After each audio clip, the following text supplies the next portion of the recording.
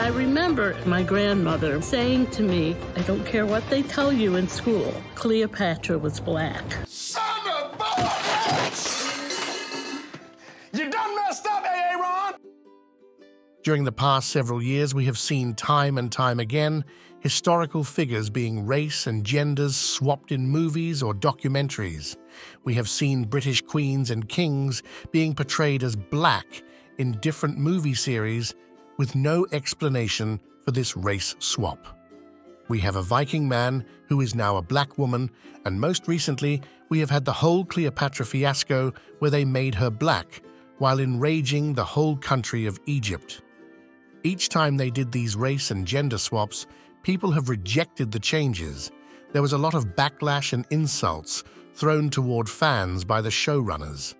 Personally, I never really understood why they insist in changing history. Why they take characters who have a proven race and make them black instead of making a good story based on African culture. Maybe they are hoping that by gaslighting the fans, they will watch their shows, but the recent failure of these shows and documentaries proved that this was not the case. In one of my recent videos, I have made a clip about the newest Assassin's Creed game where the main character is a black samurai in a game which Ubisoft says is based on historical facts. Since my first video, a lot of new information came to light about this so-called first black samurai, and to nobody's surprise, a lot of the information on which this game is based on seems to be either false or modified to fit the narrative. The historical information on which this game is based is from a Nihon University associate professor called Thomas Lockley, who wrote a book in 2019 in which he claimed that Yasuke was actually the first black samurai, and not just a squire or a sword carrier for an actual real samurai, as the history states. And as the backlash for this game increased, Nihon University has launched an investigation into the so-called historian and eventually deleted any association with him from their university. I'm guessing they found out some information where he modified historical facts and they do not want to be associated with him anymore. Thomas Lockley, in the meantime, has deleted all his social media presence and is currently hiding. He initially appeared on a podcast from Ubisoft for the Assassin's Creed Shadows game, and he was referred to as the primary authority, claiming that Yasuke was a samurai. Later on, it was discovered that he used a different name to edit Wikipedia and Britannica to promote his own books and papers.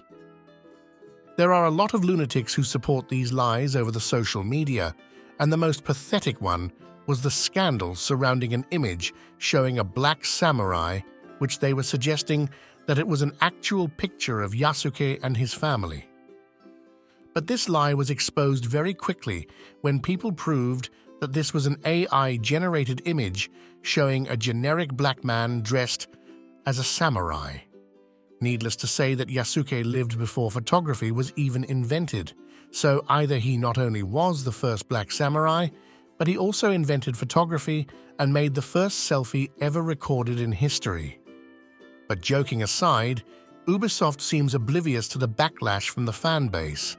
Not only that they have not issued any apology for portraying false history in their game by insisting that Yasuke was indeed the first black samurai and saved Japan and the Japanese people from evil forces, but they are now also pushing forward into making him gay as well.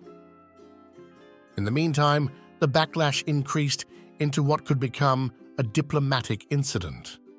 Apparently, the Ministry of Culture and Foreign Affairs received different petitions and letters on this topic from the Japanese citizens, in which they asked them to take action against this attempt to change their history. While the government have not taken action yet, they are waiting for final release of the game to decide, and there is mounting pressure in Japan to address the issue with Ubisoft portraying false information to Japanese children. One of the questions sent to Japan's Ministry of Culture and the Ministry of Foreign Affairs was the following.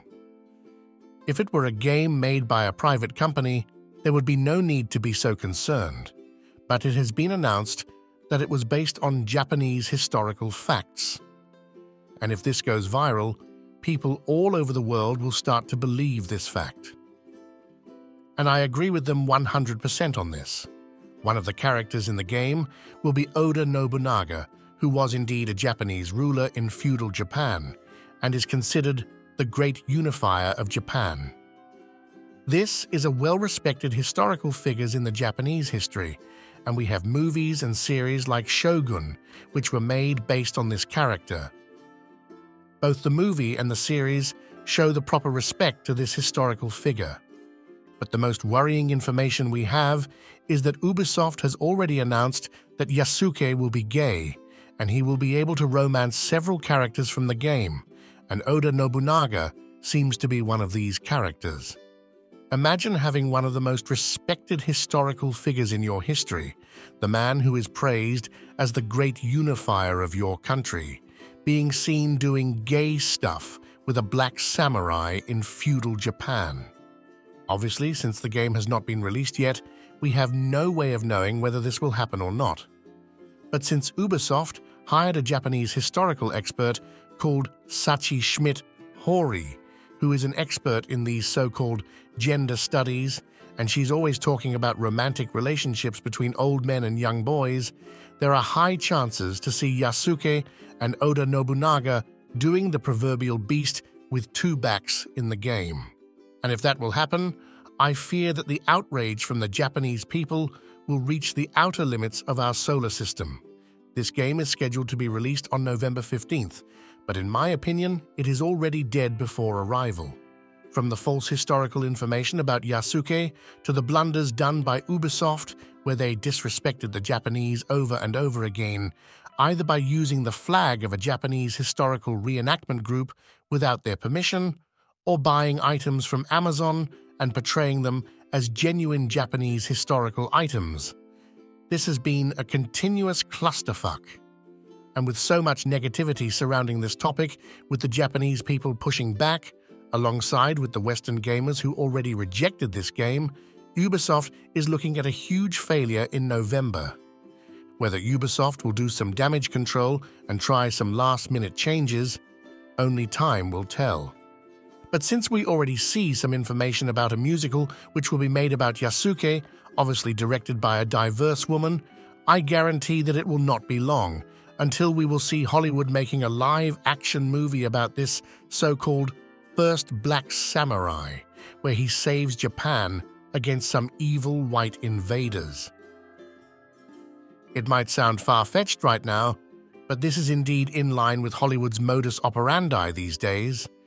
But if they will do indeed make this movie, I imagine it will perform as good as this American society abomination. Personally, I would have loved an Assassin's Creed game where you play as a ninja, battling samurais, completing missions, and diving deep into feudal Japan. But as things progress, I don't think I will be buying this game. With so much backlog in my games library, I would rather play Assassin's Creed Mirage, or any of the other games in my library. And if Ubisoft will continue to make these games for this imaginary modern gaming audience, they will find themselves on a downward spiral to the bottom, from which there will be no return. Thanks for tuning in. Grab your katana and ninja stars, and let's move on to our next mission. Hit the like and subscribe buttons, and consider dropping a super thanks to support our little channel. Thanks. And I will see you all in the next video.